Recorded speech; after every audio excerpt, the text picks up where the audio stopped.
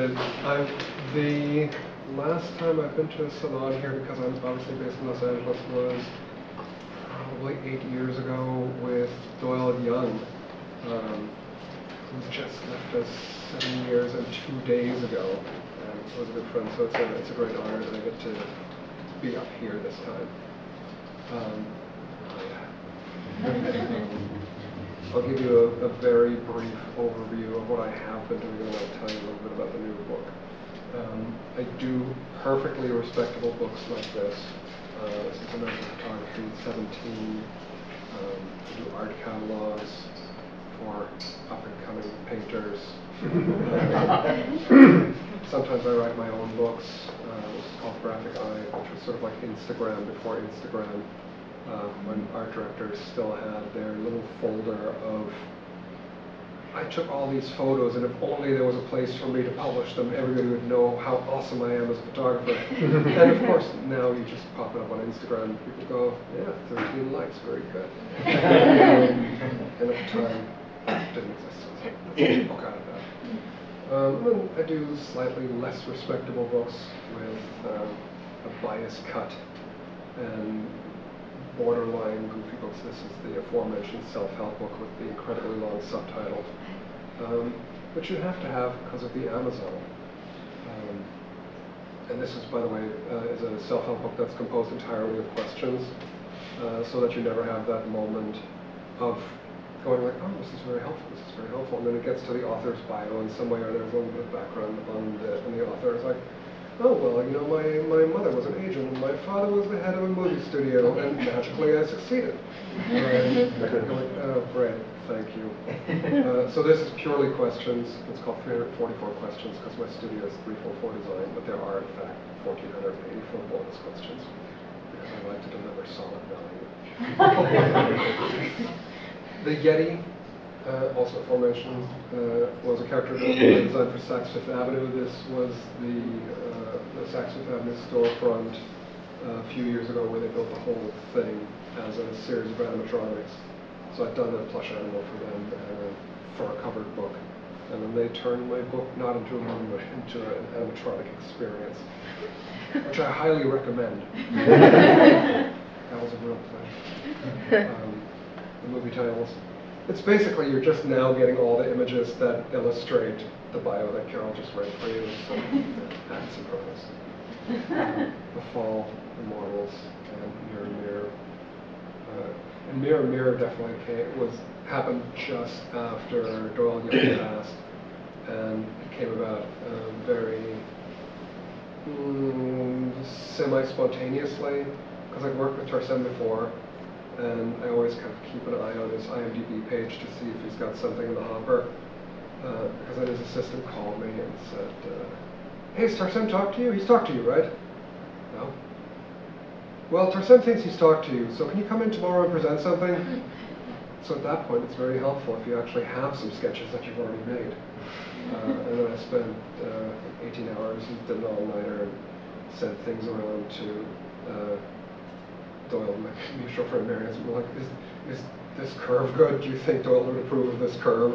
And that was enough to get that on the movie. More movie titles.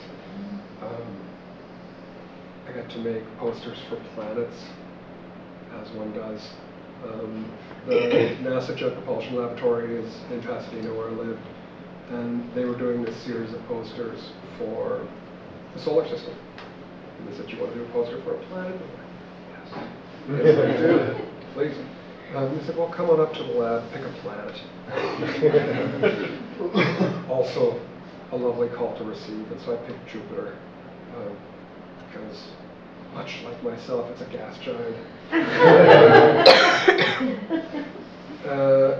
And also, the Rosetta mission was going to Jupiter that year on July 4th, so I was like, let me just be opportunistic and piggyback on actual massive scale science with my little poster.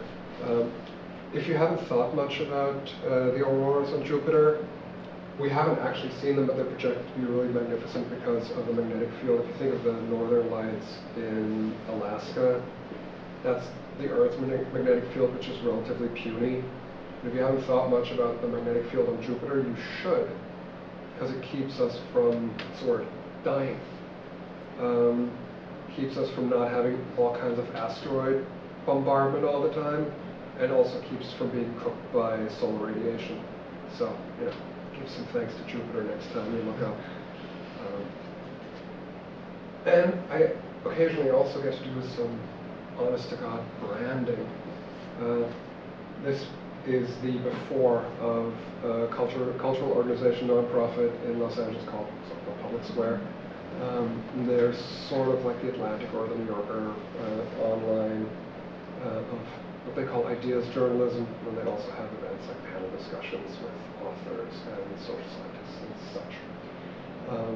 And it was all, and Zocalo, by the way, is Spanish for town square. So it's kind of like the social center of the town where everybody comes and discusses things. And so wanted to make it a little bit more interesting and a little bit more cubist, because they look at things from different angles over time, much like cubist painting, but as journalism, don't you know? And so I thought, we'll take the square and we'll turn it into a zocalohedron, or what you might call a cube. And that looks like this.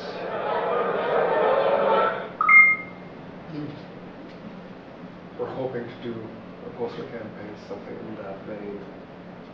Purely a Beyoncé type projection at this point. But I got to do this, which I can't help but show you, because in 30 years of doing graphic design, this is the first time that I ever actually got to do stationery for a client. I've done all kinds of stuff. I've designed a theater in Las Vegas. I've never designed letterhead for anybody except myself. And so after all these years, that very basic, fundamental piece of design currency is now mine. And I got converted envelopes. Anyway, so this just by way of saying, I too am an honest-to-God typographer. But I want to talk to you a little bit about the new book and the new project.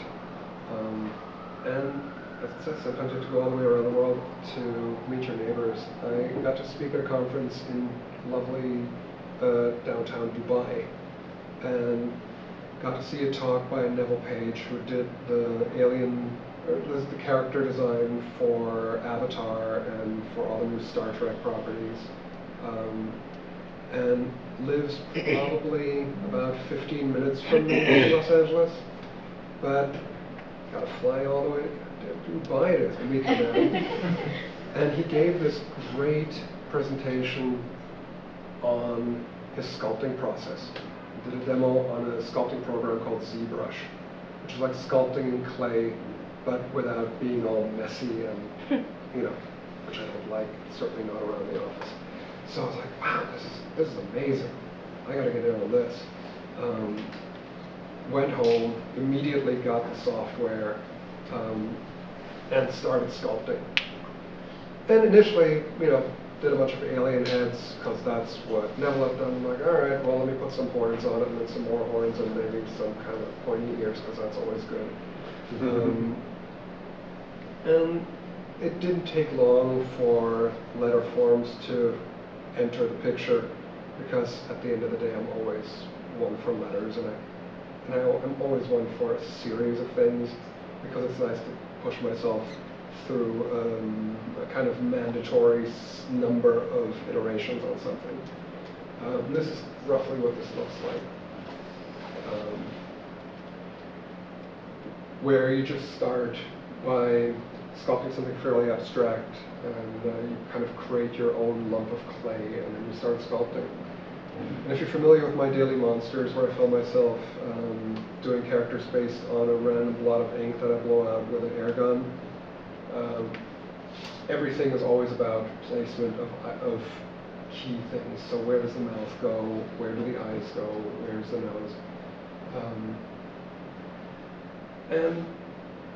And as soon as I started doing letters, it's like, right, I'm going to do a full alphabet, obviously. Because, you know, obviously I could have just done, all right, I'll do my initials, or I'll do ABC or something like that, but I like a challenge. And it's unbelievable fun to work in the program, and it's probably as much fun as I've had on the computer since learning Photoshop, lo these many years ago. And it combines, the nice thing for me is that it combines all the things that I've learned from doing photo retouching and from doing art direction and illustration and creating the characters on the Daily Monster and for the Electric Company. Plus I get to do it in 3 dimensions, and as with the monsters before, there's a moment where I get to meet a new character. And that's always the point where I know that I'm getting somewhere, is when it stops being a sculpture, or it stops being a drawing, and it becomes an actual living personality, or who are you, and what are you all about? This guy seems slightly mean, or possibly, skeptical, as you'd expect from a question. Always a lot of work around the eyes. This was a fairly quick one, the question mark, and that's about 5 hours of work condensed to about 3 minutes. The characters in the book took a lot longer. They're probably about 24 hours work each on ZBrush sculpting alone. And what was wonderful about it is also that I got to come in on it as a newbie. Whereas with Photoshop, or Illustrator, or God knows, analog media, I know what works and doesn't work, and I have my little bag of tricks, and I know what's reliable. And with this, every day, if I wanted to do something and I had an idea, I had to figure out from scratch of how to actually make that happen, and figure out little workarounds, or take the things that I already knew how to do and combine them in interesting ways to sort of hack my way to what I wanted to do. By the way, wrinkles are always super helpful. With sculpture, as soon as you can just put a lot of wrinkles on it, everything starts looking better. I'm hoping for that point to happen in my life. They make it look more real and believable. So maybe that will be, as I age, like over the decades, I'll just get more and more plausible. And then you can really rock out on a nice pompadour, which is easy. So that's kind of the process of creating the characters initially. It's almost done. There's always a lot of hair. The nice thing is that it also has an auto symmetry feature. So you start out with everything being super correct versus drawing properly academically, where it's just so easy to screw up. And then you have to actually go in and kind of mess up the symmetry a little bit so that it doesn't get all uncanny valley and gross.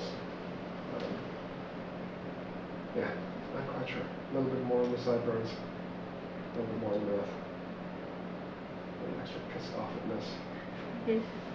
How much more judgmental can it be? Possibly a little bit more work on the eyebrows, if I suspect is going to happen in a minute. So that's the wonderful thing, where usually, again, I couldn't rely on a bag of tricks, and I could just look at also some of the default behavior of the program, like that clay color, that kind of gray, pewtery, wax clay texture. ZBrush experts have told me they just frown on. It's like, no, that's just the default. That's like, we don't want to do that. You need to put a nice, believable skin color on it. I'm like, no, you don't understand. Like, this is really beautiful just the way it is, which is a real luxury to be able to come in on a program like that. So I did. And by the way, the example for that is, if remember when you started in Photoshop and you discovered the lens flare filter, there's like a 6-hour time period where you're like, oh my God, this is amazing, I love this. And then you sort of gradually go, oh, okay, well, I should probably use this really sparingly. So this is how it comes out of ZBrush. And initially, I wanted to stick with that entirely, because I always have little internal rules for myself with these projects. Like with the Daily Monster, I had a rule that no monster ever appears twice. So if somebody wanted to make a T-shirt or something like that, I would have to make a new monster. Kind of like a Lars von Trier in a less dickish way. But at the same time, this was then also going to be printed very, very nicely with stochastic screening and high resolution and all that kind of thing. And all of a sudden you go like, oh, wait a second, there's possibly a few things that are a little bit rough. And then I do think that a little sort of curse is indicated. And the kind of Disney princess hair actually takes a lot of work, no matter how you slice it. If you're doing it with an actual photo, or if you're doing it with a sculpted character, it takes work. And then of course, these I also have to then correct from the back as well, because in the book you see it front and back. And again, Disney princess hair, difficult. Choppy male hair, very, very easy. This is how it comes out of the program. This was the adjustment. The highlights in the eyes. There was this little thing that wasn't cooperating, and also the crow's feet and crow legs. You know, a little bit of adjustment. And then in the book, you actually get to see the back. So whatever change I make to the front that affects the silhouette had to then be carried over to the back, because I like to make it complicated for myself. And of course the challenge was, it's a 3D object. How do I put it into book form in a way that still sells you on the idea that it is a three-dimensional object? So this way the hope is that you look at it and go, oh, it's sort of a character suspended in the force field of the page. And if that isn't good enough for you, then there are the end sheets where you get a 360-degree turn on every character to really give solid proof of the proper 3D-ness of things. In the index, there's an explanation what every background color is. So A is apple green, B is burgundy, C is celadon. You get the idea. Cyan is celadon. Sorry, indigo jade. You get the idea. It's, it's a thing. And then every character is named after some people in my life. So Deidre is Doyle, and then Lillian's cat is Leah, after Leah Hoffman, who was my first typography and lettering teacher, and who now has the Hoffman's Milken Center for Typography named after her in Los Angeles. If you're ever out my way, check that out, because Gloria Conroy was running an amazing letterpress setup there. And a few special features. The book has yellow 4 edges, so it's like a whole nice big slice of cheese. And then on the head and tails, I could have obviously gone with a yellow headband, but that would be obvious and gauche. And so instead it's variegated orange and white, so that it looks like yellow from a distance, but from up close it's like an orange Julius, because I like delicious. But I want to show you the book proper, and this is sort of book reading. I would read it to you, but considering the significant emotional depth of the subject and just the resonance of feeling, I don't think that I'm quite adequate with my voice. So I've asked my friend Mark Evan Jackson from Brooklyn Nine-Nine to read it to you.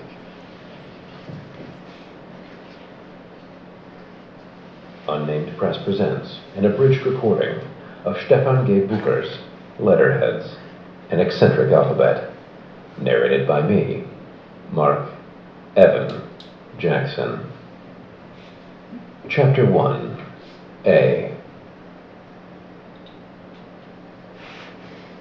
Chapter 2, B. Chapter 3, C. Chapter 4, D. Chapter 5, E. Chapter 6, F. Chapter 7, G. Chapter 8, H. Chapter 9, I. Chapter 10, J. Chapter 11, K. Chapter 12, L. Chapter 13, M. Chapter 14, N.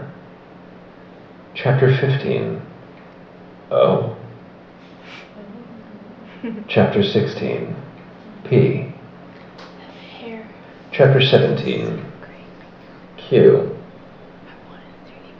Chapter 18, R.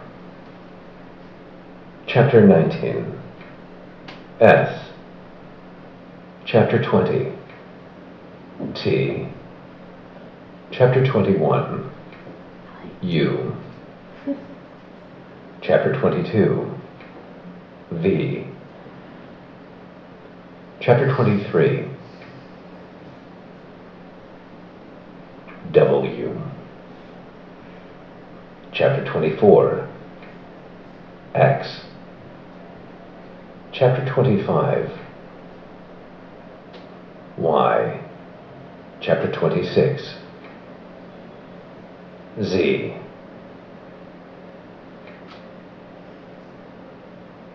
The end. This audiobook was presented by Unnamed Press. Unnamed Press. The press without a given name. It's about telling stories, obviously. Every letter has a little story prompt, like Beatrice and Bertram and Besotted, Ingmar's Infraternity, and things like that. And of course, that's only the beginning. It's, they're really meant as little story starters if you're looking at it with kids, or if you're looking at it yourself or with friends, that you can tell stories together. And I think it's a nice and kind and sort of important thing to do, because I think if you're making up a story together, it's hard to be angry. And I think that's important these days. And one of my big things these days is like, how can you put moments of kindness into the world? And I think both by putting little things to discover into the world, like little Easter eggs, it gets people into a space of kindness, and also by inviting them to create stories with us is a way to bring kindness into the world. Because it's very hard to work together on a story and be like, oh, what do you think they do? Oh, yeah, well, I think, like they met 15 years ago at a train station when they were both reading the schedule, and then they were going to the same place and helping each other out or something like that. It's like, oh, yeah, okay, yeah, no, I see that. Maybe they were going to Schenectady because, they're both, one of them's an S and the other one is not an S. And then go, wow, yeah, that's a great idea. Also, fuck you, I hate you. Like, that doesn't happen. Or if you have something, if you make somebody notice something that's a little bit magical and a little bit unexpected, you don't go, wow, that is awesome, that is really pretty, and you're wrong and I hate you. And I think these days, there's not a lot we can do about sort of the greater state of the world, but I think we can create these little pockets of micro-amazement to bring people out of that kind of locked-in, aggressive stance. And I think that's a not unimportant thing we can at least attempt to do. And so, it's a privilege for me that I get to do that. And it's a privilege that I get to do it here. And it's sort of a miracle that this book even exists, because it's another one of these books that I seem to specialize in that have a not laser sharp audience focus in terms of, right, well, this is for children aged 7 to 11, but only in urban areas over a size. Like, none of my books are that. They're always like, well, yeah, okay, well, that's interesting. Why does that exist? And it exists out of a desire to just make little pockets of, something unexpected and hopefully delightful. And I was really lucky to find Unnamed Press, who are a small independent publisher in Los Angeles. I showed it around a little bit, and the more hard-nosed publishers were very much like, yeah, this looks great, we have no idea who to sell this to. And then Unnamed Press was like, you know what, this is great. We have no idea who to sell this to, but we'll figure it out. And so I'm grateful to them, and I'm grateful to you for being here today and for supporting another one of my kind of crazy little adventures. And I want to, whenever I do these things, I want to do the thing, but then I also want to do things around the thing to make the thing more fun for you. And so, as the last thing I'll show you, I asked a friend to help me out to create a special little item. And that is, a few years ago, I started working with Wesley Stace, who was a singer-songwriter who used to go by the name John Wesley Harding. I started doing some posters for him. I did an animated video for him that was 1,800 rotoscope drawings, which is something I don't recommend as a pathway to profitability. But I'm in good with him. And so when the book was growing and becoming real, I asked him if maybe he'd write a song about the book. Because I thought, well, you know what? Michael Crichton doesn't have a song about his books. Amy Tan doesn't have a book. She doesn't have music with her books. But I do. And so as the last thing, I'll show you the LetterHeads alphabet song. If you're moved to sing along or hum along, feel free.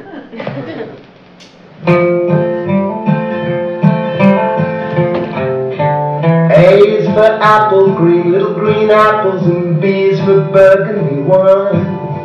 C is for cyan, and D is for Diane, who thinks daffodil yellow's divine. You already knew that E is for ecru, and I'd hate to confuse you. It's FU for fuchsia, and everyone knows that G's as good as gold. Well, this alphabet's good, this alphabet's better. You better follow it right to the letter, or else I'll have something to say. The LetterHeads alphabet way. H is for heliotrope, and I hope you know I is for indigo blue. J is for jade, coffee's okay, and L is for lemon jello. Well, please don't get flustered. M is for mustard, N is for navy blue. O for orange, occasionally color of custard. And there's no excuse, but P is for puce. This alphabet's best, this alphabet's better. You better follow it right to the letter, or else I'll have something to say. The LetterHeads alphabet way. Every head has a letter. Every letter has a head. It's up to you to give everyone its due. All letters are people too.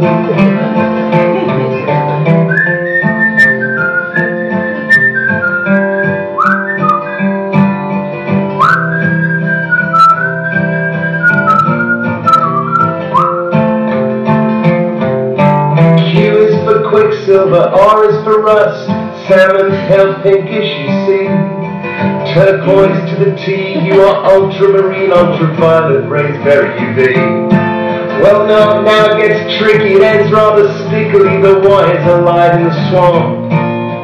X is for Zan, Y is for Isidore. Z, usually zebra, is Zom. Well, this alphabet's best, this alphabet's better, and you better follow it right to the letter, or else I'll have something to say. The LetterHeads alphabet way, the LetterHeads alphabet way. Now backwards. Z1, X, O, U, V, U, T, S, R, Q, V, O, N, M, L, K, H, I, F, G, F, E, D, C, B, A.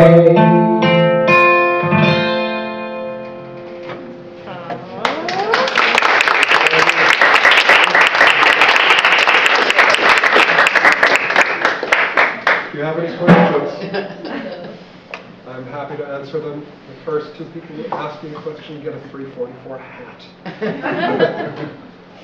Yes? Have you ever thought of, much like the Funko Pop company, creating these in 3D and then seeing if like there was a market for them in Barnes & Noble as more tactile? Because you go to Target, you see like, oh, my letter form and my name. And I think these would just be so much more illustrative and tactile to purchase and have in your bookshelf?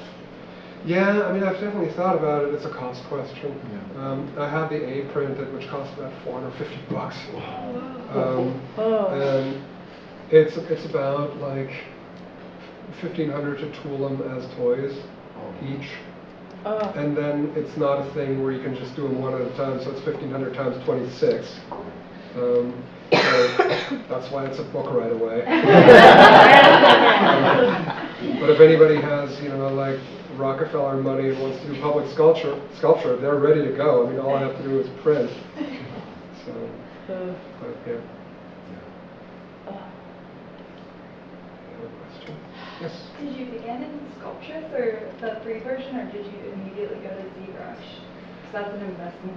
Yeah, no, I immediately went to ZBrush. You did? Yeah. No, I'm really crap at sculpting in real life. Well, Sculptress is like the... Oh, I'm sorry. Sculptress is another version of it. Oh. Yeah. It's like a free version. It doesn't have as many add-ons, I think. Oh, it doesn't. now you tell me. Had I known, I would have absolutely gone to sculpture. So it's But way now I harder. have, now if I wanted to put a tank train track on them, that'd be all good. Or like, you know, video game gun barrels, I'm all stocked up on those apparently. So, yeah, I actually got a shout out from the ZBrush mothership, like Pixelogic actually posted about it because they're like, well, this is not something people usually do with it. So that was really nice. Cool. I'll look into this. It's really buggy on Mac, so be careful. Oh, well, there you go. Okay, well, that will feel not unfamiliar at all. And one of the better investments I made with it, by the way, is I mean, when I saw Neville's presentation, he's a pro. He does it all the time. He's been doing it for 20 years, and so he made it look really, really easy. I went home and I'm like, yeah, let me just do what Neville was doing. And you know, cranked up my old little 12-inch Wacom tablet. And, and then I did this, and nothing happened. It was like, right, I have a round ball of wax, and I can do nothing at all with it. And then I hired a student to help me just, like, how do you open a document? How do you, and she's like, I'm like, I have ball. Why ball not sculpted? And she's like, well, you have to hit edit. Oh, okay. I'm like, how do I turn it? Oh, you do this, and then you pull out a thing, and you handle, and you turn it. Oh. And so that's something that is easy to forget. The further away you get from school, is, oh right, you can hire teachers to help you with these things, which was a embarrassingly eye-opening thing. It shouldn't have been, and I always have teachers in my life, but just really kind of brass tacks instruction stuff. It was interesting because I tried doing the YouTube tutorials and I tried doing the lynda.com stuff and everything, and I'm like, right, this is such a basic problem I'm having here, they don't even cover it. And they're like, right, well obviously you're allowed around electrical equipment, so we're not going to have to go over this. I'm like, no, let me see if we can go over it. Yeah, sculptures. Any other questions? Yes. I'm not familiar with ZBrush, but what is it usually used for outside of what you did with it? It's a lot of creature design for movies, so it's for the early stages of designing the creature. So in that sense, I'm kind of using it not off-label, but it's usually used more in the Klingon realm than in the letter form design. Right.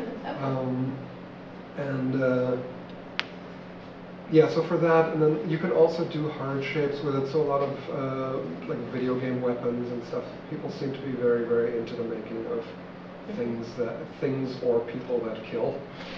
It seems to be a preoccupation. And then a lot of sort of anime characters with unbelievable flowing hair. It's very much. It seems to be. I don't know that. I mean, I'm not privy to their consumer statistics. I suspect very young, very male. Just based on the work being produced. Yeah. Do you think this is sort of like this program something you're going to use in the future for other stuff, or do you think it's sort of not the 3D programs are not the kind of thing you'll be using for other stuff. Oh no, I'm definitely going to be using this more. And this is, I mean, this was one of the reasons why I dove into it as much as I did, is because it's so hard to find something new in graphic design. Because it used to be that there was sort of like the party line, like, right, it's the 60s, we're all doing this now.